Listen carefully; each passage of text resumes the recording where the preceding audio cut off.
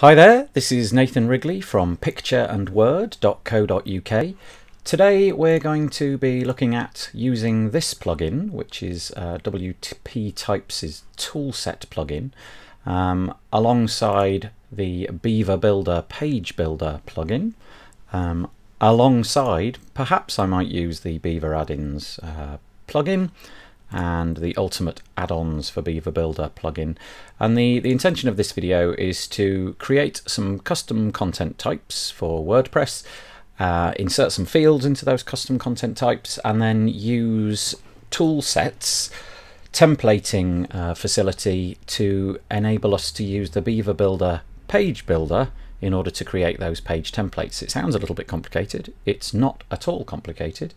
If you click on any links below, there is a chance that some of them are affiliate links, so if you would like to get me a coffee or something, then please feel free to click those links. If not, then you can see all the URLs are here, and here, and here, and here, if you would like to just go and purchase them for yourself. The site that we're going to be using is just here, and I have simply created no content at all. I've got a vanilla install of WordPress. As you can see, if we just look into the pages section, there's a basic sample page here. It's an absolutely vanilla install, except for the fact that I have installed the plugins that I've just been mentioning. Apart from that, nothing has been fiddled with in any way. So I've got the agency version of Beaver Builder, the Power Pack, the Toolset, which includes, in my case, types and views. I haven't really any use for the other Toolset suite products, so I haven't installed those. And then finally, Ultimate Add-ons for Beaver Builder. I don't know if I'll use either this or the Power Pack, but they're installed should I get the urge later on. Okay, so what we're going to do first is we're going to create a content type, a custom post type, should I say. And the way that we do that in Toolset is we go to the Toolset dashboard. Okay, and once that has loaded, it asks us straight away, do you want to create a new custom post type? And in our case, yes, we do. Now, I'm going to be filling this custom post type up with nonsense, nothing of any great use. The principle is just to show you what you can do, and then hopefully you'll run with it and come up with much more creative ways of using it than I'm about to show you. So I'm going to create a custom post type, which I'm going to call widgets, and then in the singular widget.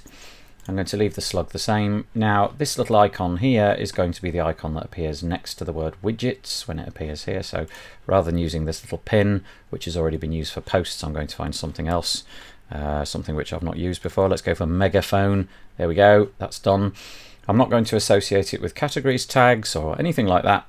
In fact, I'm just going to leave everything as it is and save it.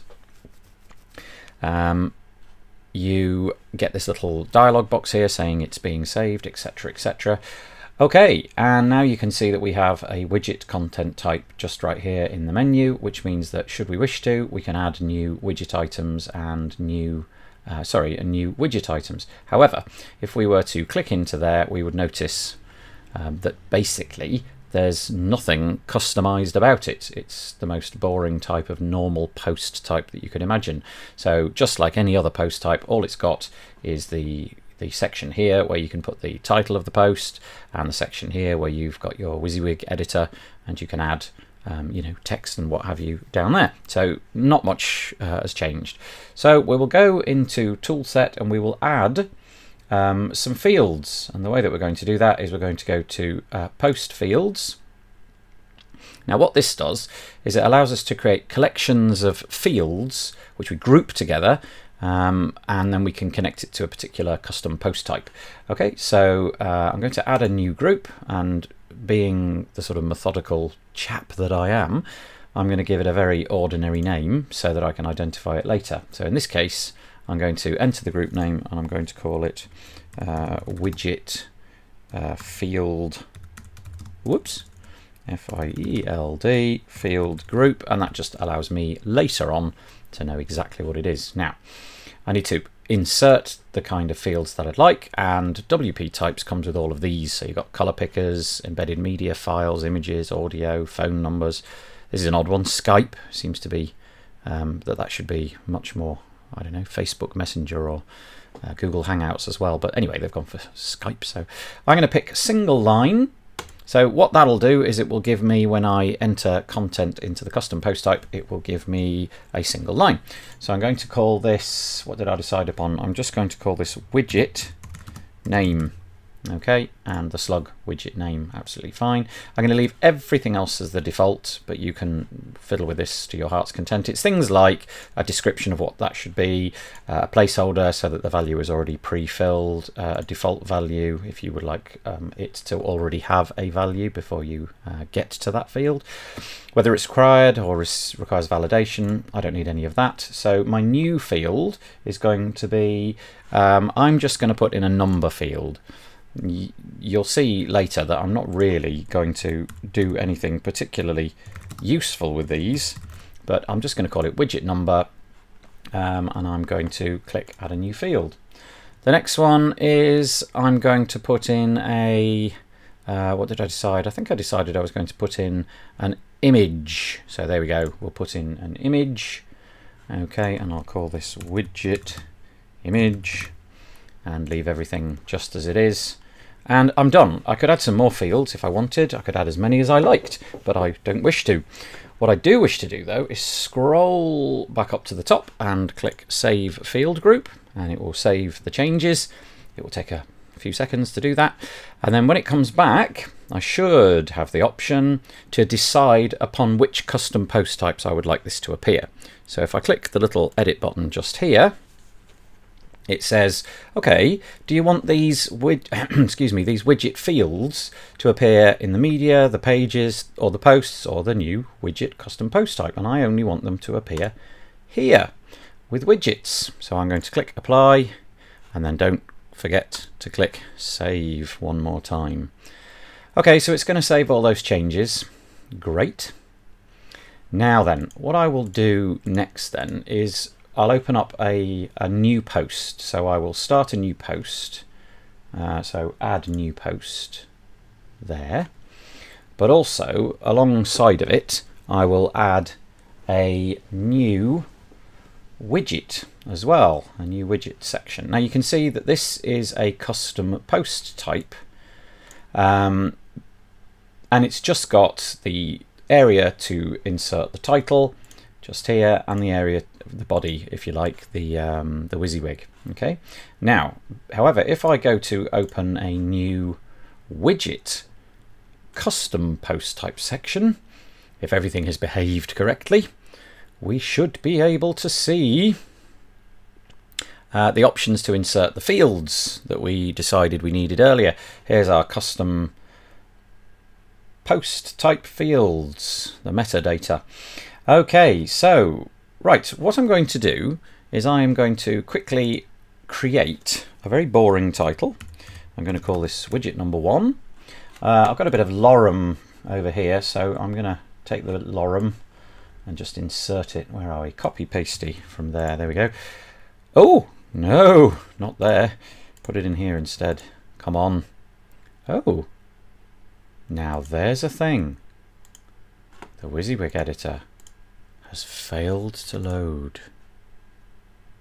That's interesting. Well, I've never had that before. I'm going to pause the video, figure out what's going on, and then come back to you.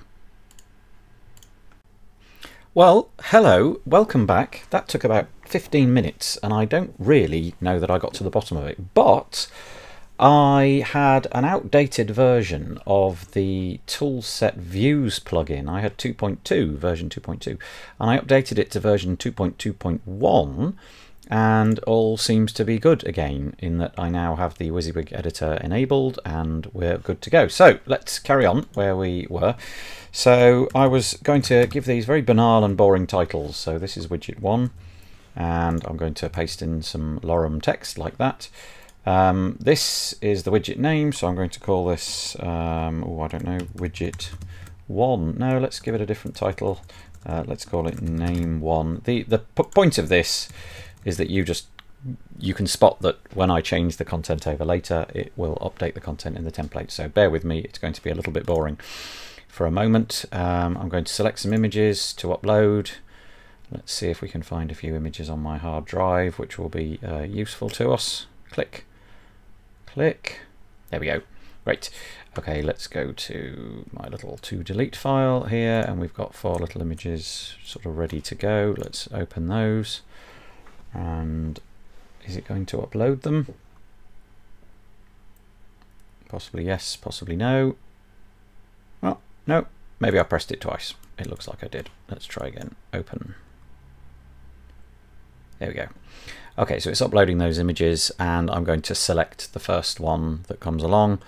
They look like they're quite large. I got them from Unsplash, by the way, which is a great place to source your images. So I'll pick that one, select it, and there it is. Okay, so now we have a piece of content of the widget custom post type. It's got some text, it's got and 3 extra fields down here. Okie dokie. So I'm going to publish that. Now I'm going to create 3 more pieces of content, very similar, excepting that they'll have different titles and different images and numbers in the number fields and so on. So I'll pause the video again and I will come back to you in just a moment.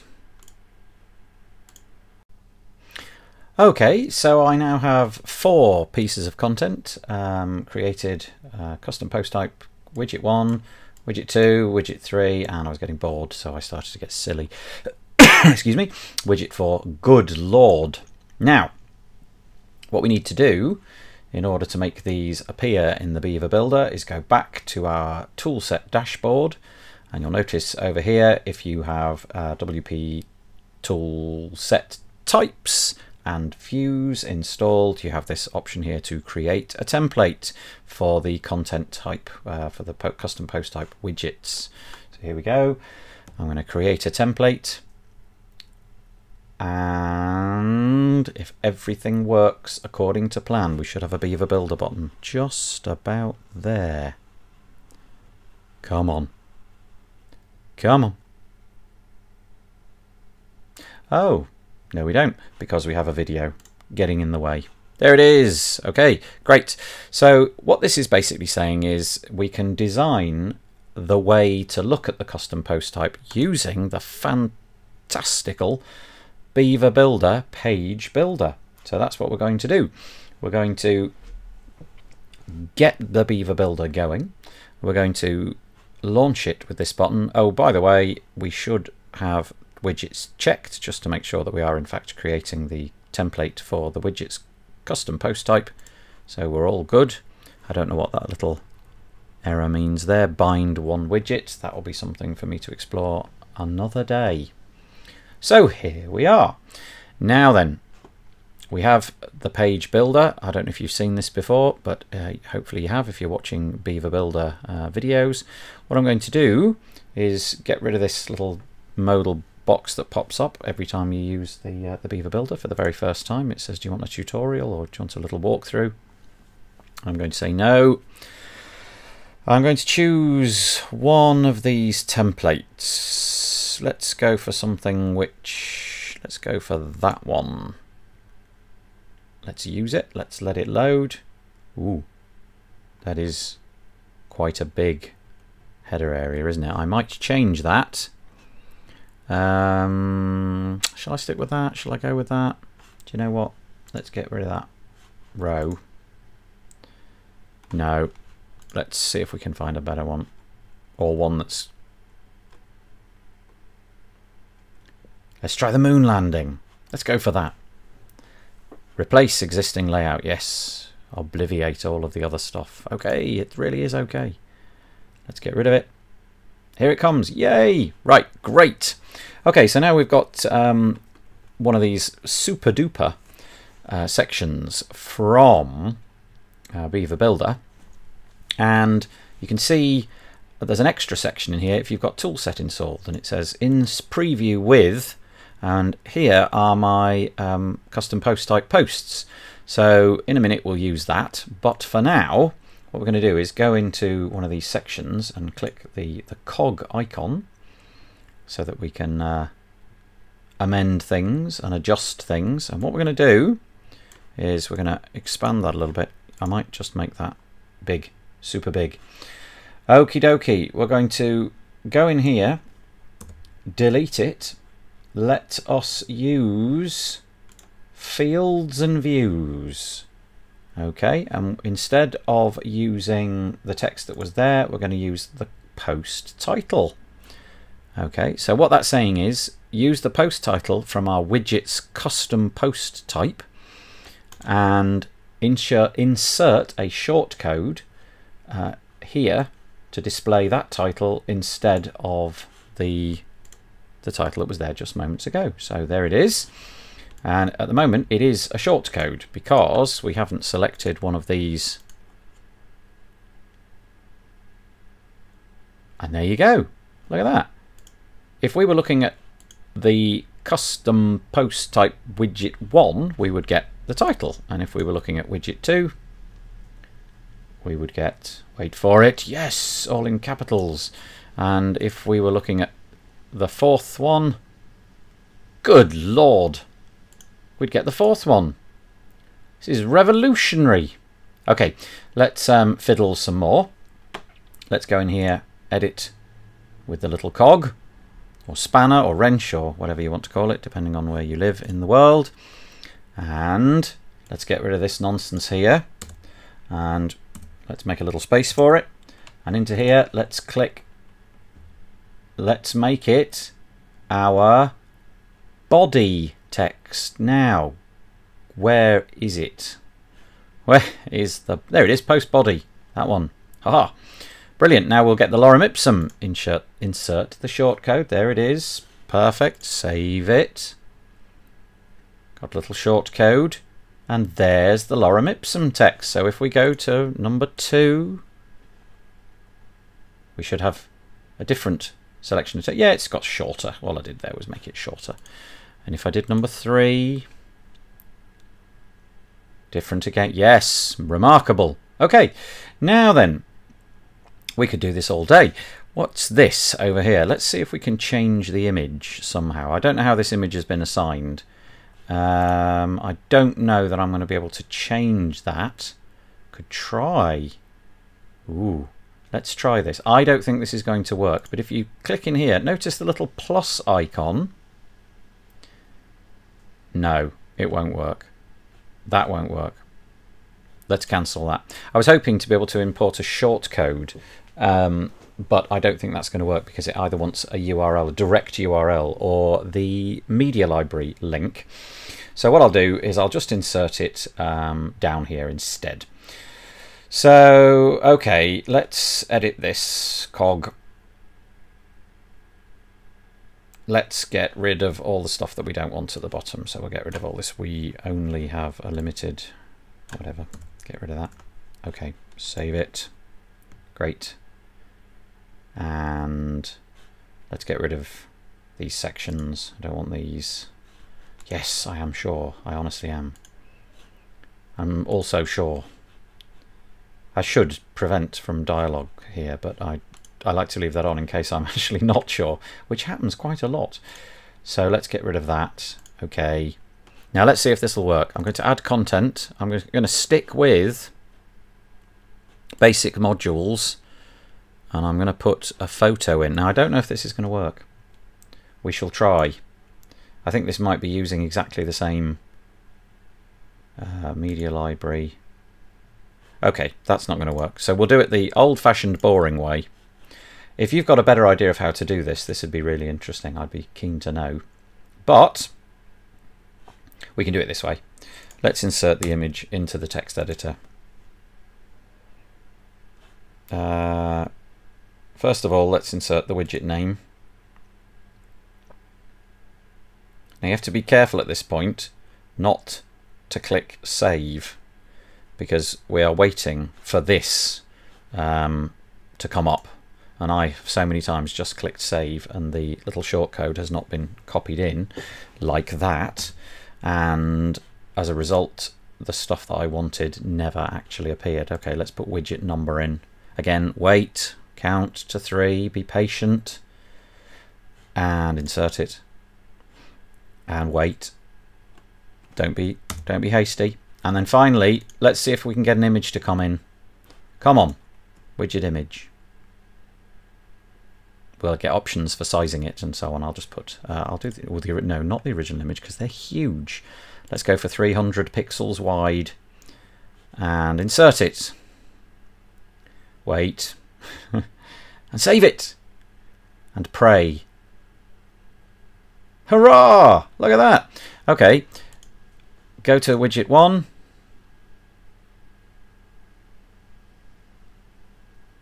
Hurrah! Go to widget 2.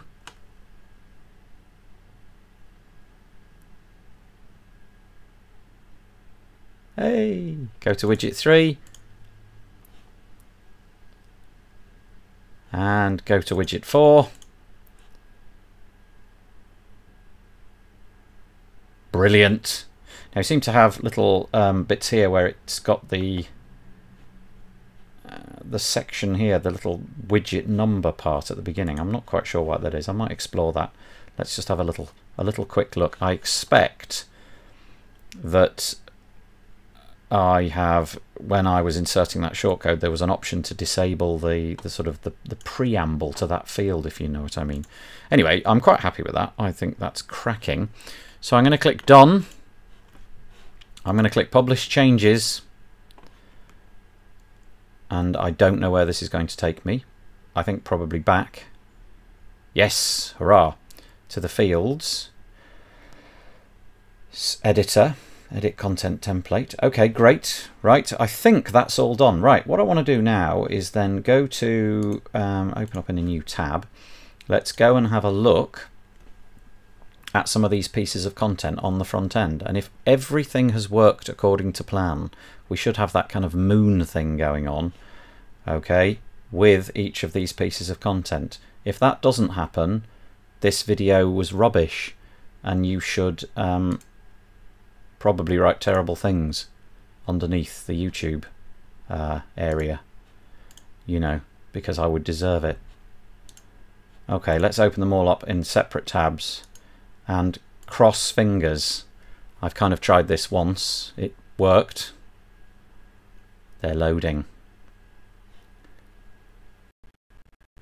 Come on. Let's have your fingers crossed, ladies and gentlemen, boys and girls. Hooray! Now you can see that I haven't bothered to do basic things like remove sidebars and things like that. But look, there is our widget 1 piece of content. There it is.